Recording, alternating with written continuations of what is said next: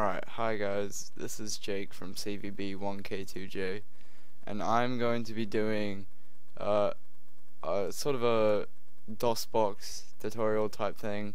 It's kind of like a tutorial on how to set up an old 8-bit game on a Windows 7 computer, which is either 32-bit or 64-bit.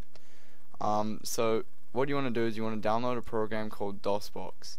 DOSBox basically is like a 8-bit game emulator, and it allows you to run the old games through a launch file, which can't be run just normally. So what you want to do is you want to download a DOS game through just look up any normal sort of look up Civilization, for example. And you download it, you get a WinRAR file. I'll probably put this upload this to Mediafire and then put a link in the description.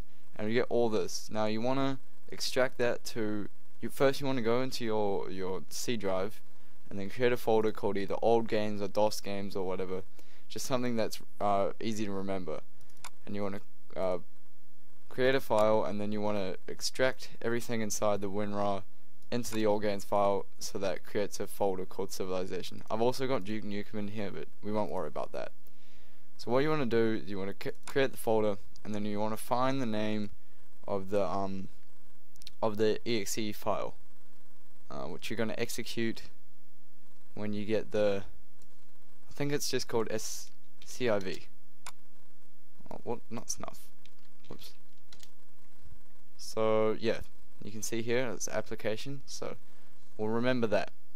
Now to launch the game, you want to go to DOSBox. Alright, sorry about that guys, I just forgot what you had to do, so I was just quickly reading over this little screenshot I have here. So what you want to type in after you type in what you've mounted, hold on, I'm just going to quickly close it and reopen it so I can show you guys. You want to type Z. Wait, sorry, you want to type you want to type mount C, and then you want to type whatever you put in as your folder where you stored the game Civilization. So I called mine old games, as you can see by here. So I just type that in there, and what this basically does is it mounts it to the so that whenever it navigates something, it mounts it so that it's searching this folder. And so what you want to do is you now want to type C and then a colon, I think it's a colon or a semicolon, and then a backward slash, and then that will mount it to your C hard drive. Now after that you want to type in CD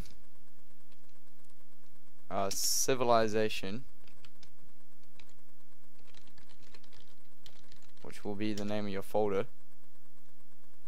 So it would say here directory name is longer than 8 characters. So if your name is longer than 8 characters, you can just substitute it with writing the first, say, like 4 characters, and then doing a tilde key and then a 1. So that basically just reads the first characters that you've put on there, and then matches that to the file in the folder. So there you go. You can see now that it's mounted to the folder where the execution folder is for Civilization. So after that, you're gonna want to type CIV as the executable file for Civilization is civ.exe. So that it knows it has to execute it, and then after that all you got to do is press enter. So as you can see here, you can select your graphics mode. If you have a normal Windows computer, you're going to want to press 1. So I'm pretty sure all of you are going to want to press 1 or 2. I don't know if I think you have to press 2 if Mac, but VGA is for Windows. So you press 1. And you can choose whether you want sounds or not. I just usually press 1, and you can choose whether you want keyboard or mouse. I usually just press that.